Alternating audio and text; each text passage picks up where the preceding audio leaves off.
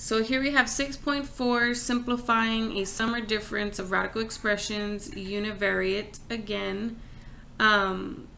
This is just a little more advanced than the other one. So when we're doing this problem, we're going to do everything the same as we did before. So let me break up 72. I know that's 8 times 9. This is 4 times 2. That's 3 times 3. These are all prime, but this one is 2 times 2. And now they're prime. So I'm going to keep my 2w there, and then I'm going to do the square root of one pair, 2 squared, the square root of another pair, 3 squared, but I do still have this square root of this 2 left over. Then for the w, we're going to do 3 power over the 2 index. Now we move on to the next one. We've got a 50.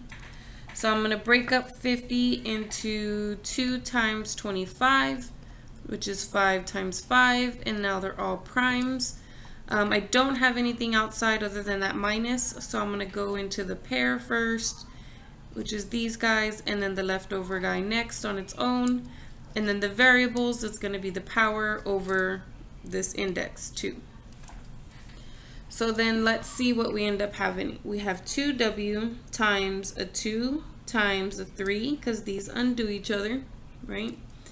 And then we have a w, 2 goes into 3 one time, but it'll still have 1 left over. Here those will cancel, I'll get 5. Here I'll have a square root of 2, and then a w, 2 goes into 5 2 times with 1 left over. Now we got to multiply all of this together. So 2 times 2 is 4, times 3 is 24.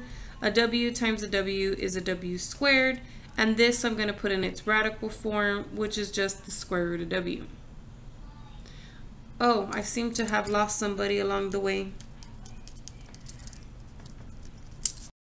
This comes out as a 2, this comes out as a 3, and this guy should have still been in the mix, right?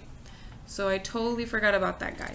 So since I have this, that would be square root of 2, and this guy written in its radical form would be square root of w. Now we've got that term correct. Here I have these two guys are on the outside, so 5w squared, and then square root of 2, and this guy in its radical form, which is the square root of w. Now you can multiply the square root of w's together, the square root of 2 and the square root of w. So this becomes square root of 2w. This becomes square root of 2w. And then you have square root of 2w, square root of 2w. You also have to have variables that match in order for them to be completely like terms, okay? So they do though. This w squared, square root of 2w, square root of 2w. So they are completely like terms. So then what is 24 minus 5? That's 19.